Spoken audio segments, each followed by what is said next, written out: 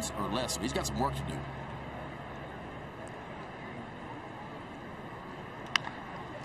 Urías pops it up. Second baseman Urías puts it away. 145. Maybe a little bit bigger than that. The skinny 23-year-old grounds out to Ramón Urías. 30 minutes. The Orioles the third slowest game of time at 2 hours and. He didn't. He got an in. 3 walks in the last 5 batters for Yarbrough. Urías to shortstop. And that's the inning. The Orioles get another 2. Melendez. Will this ball ever come down? Yeah.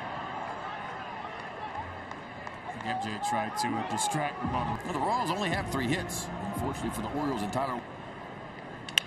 Slow ground ball to second. And Urías will end the inning. So Wells not at his sharpest, but gets through 6 innings with a 6.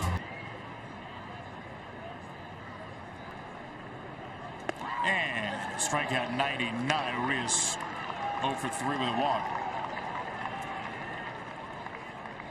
That is some high-octane stuff, right? Ramón Urías. And Urías might just do it. Left field, base hit. Here comes Anthony, and the ball is bobbled by Olivares.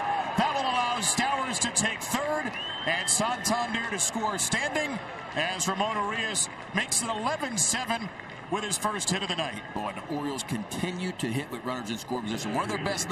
Ramón Urías didn't hit it extremely hard right off the end of the bat, but hits it in a perfect place. There's your error right there. I don't think it would have mattered. Santander would have been safe anyway. Didn't allow Stowers to make his way to third. Brian